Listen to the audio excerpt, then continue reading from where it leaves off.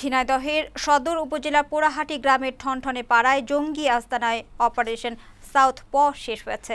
এ সময় কাউকে আটক করা না গেলেও বিস্ফোরক তৈরির রাসায়নিক ভর্তি 20টি ড্রাম, পিস্তল, ম্যাগজিন ও গুলি উদ্ধার করা হয়েছে। নিষ্ক্রিয় করা হয়েছে 5টি বোমা। বাড়িটি জঙ্গিদের জন্য অস্ত্র তৈরি কারখানা হিসেবে ব্যবহৃত হতো বলে জানিয়েছেন পুলিশের খুলনা রেঞ্জের ডিআইজি দিদার আহমেদ।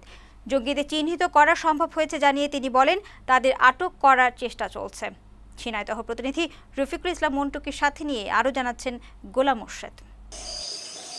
ঝিনাইদহ শহর থেকে 7 কিলোমিটার দূরে পোড়াহাটি গ্রামের এই জঙ্গি আস্তানাটি শুক্রবার রাত থেকে ঘিরে রাখে আইনশৃঙ্খলা বাহিনীর সদস্যরা। পরে শনিবার সকাল 9টায় 2 কক্ষের এই টিনের বাড়িটিতে শুরু হয় অভিযান। অপারেশনের নাম দেওয়া হয় সাউথ প। স্থানীয়রা জানিয়েছেন, বাড়ির মালিক আব্দুল্লাহ 5 বছর আগে সনাতন ধর্ম ছেড়ে ইসলাম ধর্ম গ্রহণ করেন। বাড়িটিতে বিপুল পরিমাণ বিস্ফোরক দ্রব্য, বোমা ও আগ্নেয়াস্ত্র থাকার খবর পেয়ে এই অভিযান চালায় কাউন্টার টেরোরিজম ইউনিট।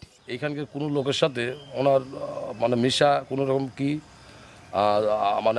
আসা যাওয়া কোনো লোকের সাথেই নাই। আমরা সে বাড়িতে কোনদিন যাইনি, ঘর বাড়িতে তালা মেরে থুই। আব্দুল্লাহর বাড়ি ভাই নতুন করে একটা লোক, অপরিচিত লোক, সুন্দর চিকনা করে নতুন মোটরসাইকেলে প্রতিদিন আসা যাওয়া করে। 90 জেএমবির অস্ত্র কারখানা হিসেবে ব্যবহৃত বাড়িটিতে পুলিশ ও র্যাবের 400 সদস্য যৌথ অভিযান চালায়। নেতৃত্ব দেয় কাউন্টার টেরোরিজম ইউনিট। প্রায় 5 ঘন্টার এই অভিযানে কাউকে আটক না করা গেলেও বিপুল পরিমাণ বিস্ফোরক তৈরির সরঞ্জাম, অস্ত্র ও গুলি উদ্ধার করা হয়। শক্তিশালী বোমা এবং 20টি কন্টেইনার, যার মধ্যে তরল পদার্থ আছে, যেগুলি দিয়ে বোমের সরঞ্জামাদি থেকে শুরু করে অনেক গুরুত্বপূর্ণ ইভেন্ট তৈরি করা হয়। বিভিন্ন ইলেকট্রনিক ডিভাইস এবং এগুলি দিয়ে মানুষের জীবন নাশ করার জন্য যা যা প্রয়োজন তার সবকিছুই আমরা উদ্ধার করেছি। জঙ্গিদের আটক করতে না পারলেও তাদের চিহ্নিত করা সম্ভব হয়েছে বলে জানান পুলিশের এই ঊর্ধ্বতন কর্মকর্তা। আমরা ইতিমধ্যে কারা এর সাথে জড়িত সব পেয়ে গেছি, আমাদের তদন্তের সাথে আপনাদেরকে বলছি না।